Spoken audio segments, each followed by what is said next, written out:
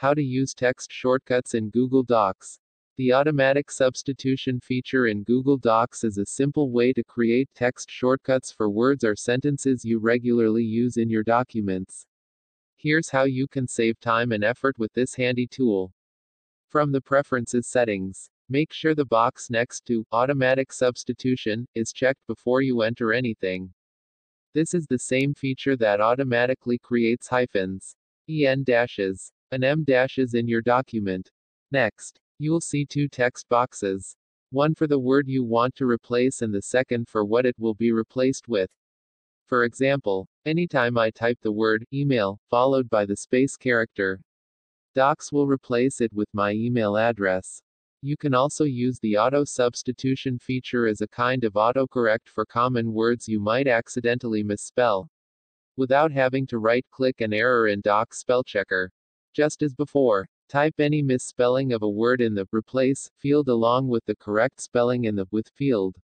One caveat to using automatic substitutions in Google Docs is anything in the Replace field has to be one word without spaces. If you enter something in this field with a space between words, Docs will add it to the list. But the shortcut won't work. The With field can be virtually anything. However, including multiple words with space characters, if often reuse a sentence or paragraph in your documents, you can use the substitution feature to create a text shortcut to shorten the number of keystrokes it takes to write it all out. When using text shortcuts like this, to ensure any words you regularly use don't overlap with keywords, place it alongside special characters, such as brackets, curly braces, colons, exclamation marks, etc. This way, you won't get any unwarranted substitutions in your document. You can disable any substitution you've added by clicking the box next to the left of the Replace field or delete the substitute by clicking the small X to the right of the With field. After you're done entering all the substitutions, click the OK button to save changes and return to your document.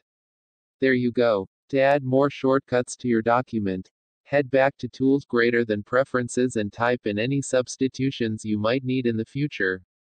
Text source, howtogeek.com.